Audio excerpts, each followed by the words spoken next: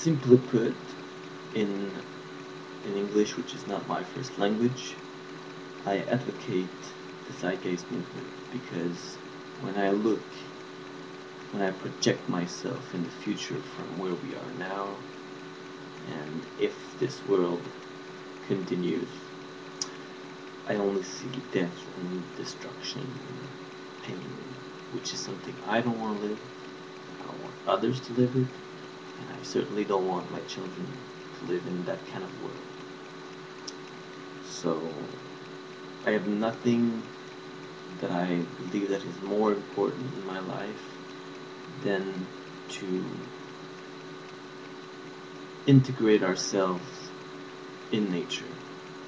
And technology is great because it's a tool. It's not the end of it. It's not the end, it's not the goal. So I love my little tablet. When I use it and I'm around my house and I'm reading books and I'm doing stuff, and I can have hundreds of books on this and bring it to my friend's house and, look at these technical books, and they're great. It's a great way. Technology as a tool is amazing, but it's not the goal in itself. So we have to remember that the cities that we see that Jacques Fresco thought of are not perfect, as he says himself. And we have to think also of the rest of the world, design the rest of the world. And that's why I'm a permaculturist. I believe permaculture is the best way to design the world. Permaculture is a philosophy, it's a way to create regenerative and sustainable human settlements.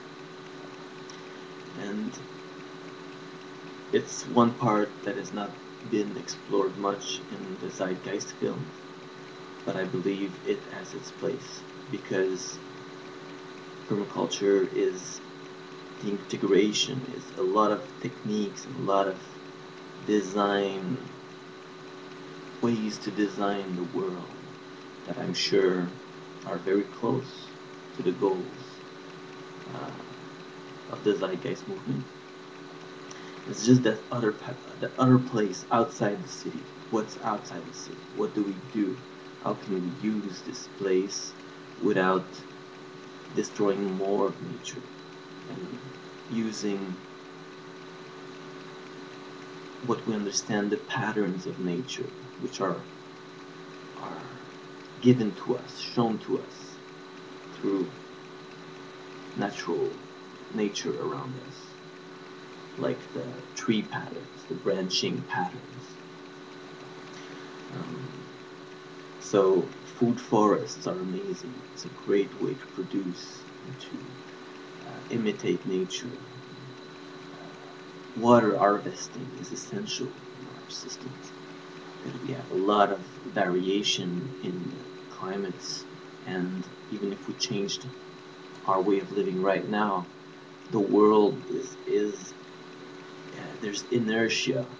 There's some things that we started. The ball's rolling, and we can't stop it. Even if we change exactly now at this moment, there's too much inertia. So we have to think about ways to bring this back. And permaculture has a lot to offer. So I propose to you all who are interested in the Zeitgeist movement to take a look at permaculture. There are a lot of good videos and many good resources on the web.